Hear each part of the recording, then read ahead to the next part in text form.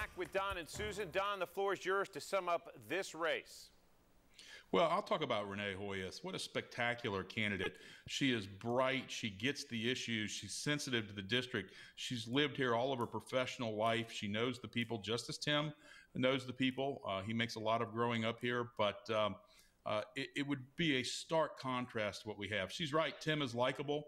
Tim is good at constituent services, but given today's day and time, we really need bright, thoughtful people like Renee Hoyos in Congress. Back with SRW's thoughts right after this.